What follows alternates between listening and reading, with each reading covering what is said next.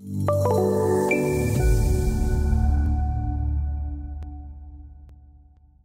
right, so first off, I wanted to just cover really quickly for those of you who are coming from V8i and moving to Connect Edition. That's what the CE stands for, Connect Edition.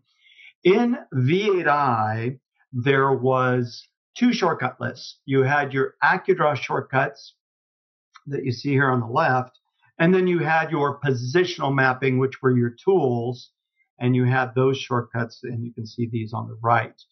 In Connect Edition, there is one and only one shortcut list. It's the AccuDraw and tools, and whether Home has focus or AccuDraw has focus, all of these shortcuts will work. So there's one list rather than two.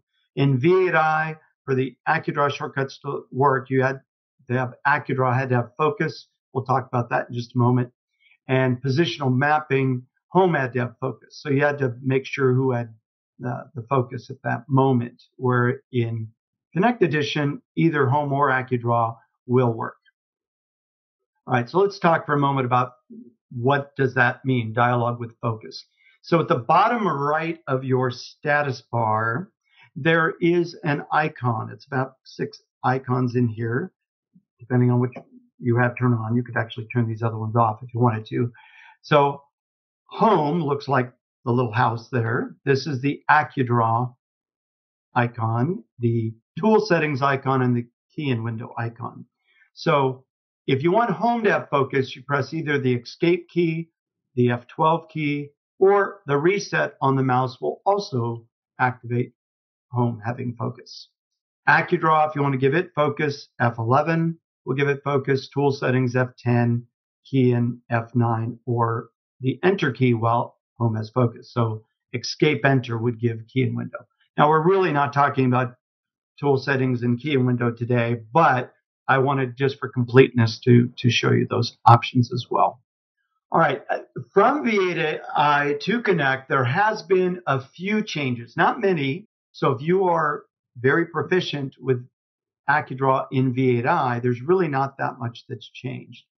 What used to be the space bar to change the mode between polar and rectangular, which we'll talk about in just a minute.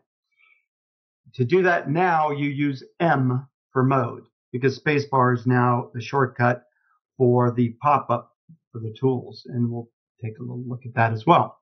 So what was M in V8i was the point key in multi. So now that we're using that for changing mode, that had to change as well. So that became PM. The P used to be P for point key in single, and M was point key in multi.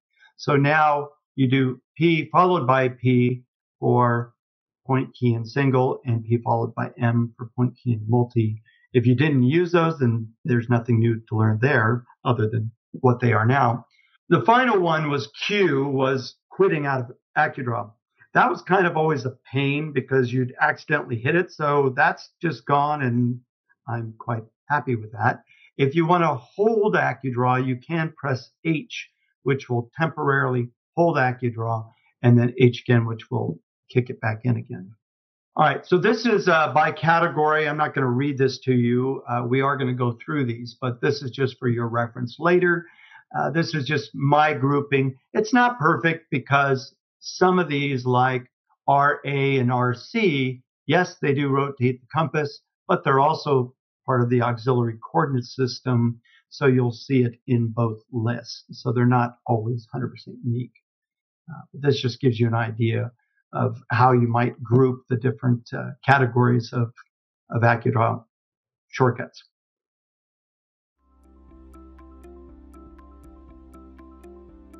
If you found this video helpful, please give it a like. If you want to see more such series, consider subscribing to our channel.